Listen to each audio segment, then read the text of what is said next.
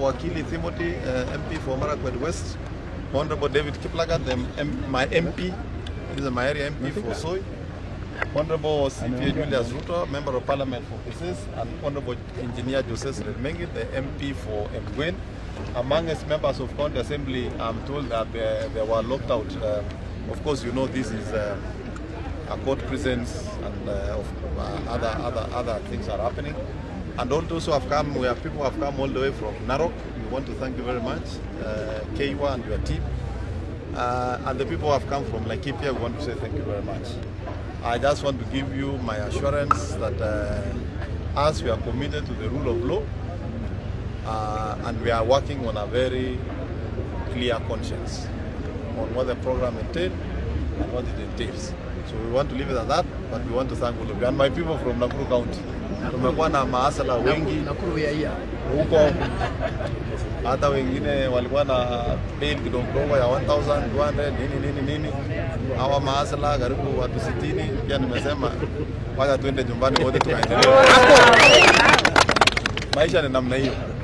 Unajua wakati tunasema bottom up, haikumaanisha up bottom, it is the real bottom. Tumekuwa hawa na pale bottom, sasa tunajaribu kuwa free, sasa tumekuwa free. So otherwise, I want to thank you. See you tomorrow in Eldoret in the Devolution Conference. I'll pick it up from where we left to conclude. But just to say that amidst all this, there is one thing that you people must understand. That devolution is real, devolution is working, and the conference is giving Kenyans the opportunity to criticize what has happened in devolution for the last 10 years, and an opportunity now of where do we go in the next 10 years of devolution. And for those of us in the devolution family, we firmly believe in devolution, and we have seen the commitment of national government. In fact, I want to tell the governors who are running counties, this time round, they are very lucky that they have a national government administration that believes in devolution. And I say that because the current national government, under the leadership of President William Ruto and the Deputy President, Rigathi Gachagua, have made sure that there is no money meant for counties that has delayed to be released. In fact, as we speak, the release of funds to counties is up to date. So, unlike us, where we had so many challenges of delays in disbursement, they have a golden opportunity to accelerate service delivery. They have a golden opportunity to restore the business community confidence doing business with counties. Don't forget, ladies and gentlemen, it reached a point where when people do business with county, they always think of the risks that accompanies the non-payment from county governments. And as so many people have talked about, probably people thought it was governors who are making it impossible for them to get their payments, but it is now evident that the delay in disbursements was the one creating a problem. So we also want to urge financial institutions who finance contractors and service providers to counties that we are now in a dawn of a new era where releases for counties are done timely.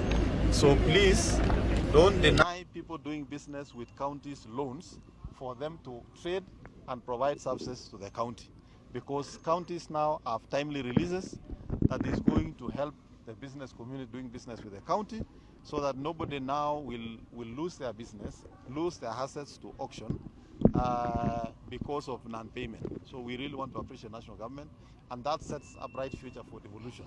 For those of us who believe in devolution to the core, we think we are now on the acceleration path of service delivery in counties. Tuonane Eldoret. Ulijilete mwenyewe. Hawa ni wagongo sana. Mlikuwa mnasema nilishikiwa wapi? Ambia wanyama waje vitina mingi na waje kulipwa. Asanteni sana. Now you've already posted the bond. Does that apply for the will you leave a cash bail or did you pay the Cash bail. What about the two co-accused pastors? They all paid cash bail. Yes. So tuonane Eldoret. Thank you. So mnajua devolution mpaka Friday. Devolution conference. Karibuni. And perhaps about this particular case, you've been told not to interfere with the victims. Do you think that applies at the moment? What wanasema that you were a senator and you have that particular influence? Do you think this applies? You know, madam, I believe you know that judiciary has their own discretion. We are politicians, and we believe in the rule of law. So whatever the court has decided, we are under obligation to exactly keep that. So, and personally, me, I'm comfortable with that decision. I absolutely have no problem.